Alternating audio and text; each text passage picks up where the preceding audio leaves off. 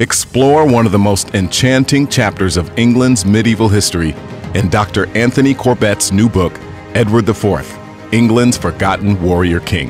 In 1471, after 10 years of Lancaster rebellions, Edward IV reigns triumphant as King of England. For 12 years, the kingdom enjoys peace and prosperity, happy to be out of the shadows of war and under the rule of their beloved king. However, when Edward dies at the age of 41, his 12-year-old son is declared Edward V.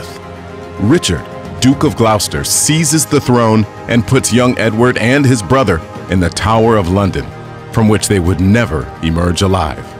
Though Richard III was a good king, his people never forgave him for the murder they believed he committed, and the Tudor dynasty took control shortly thereafter. Uncover the prequel to one of England's most chilling episodes in history in Edward IV, England's Forgotten Warrior King.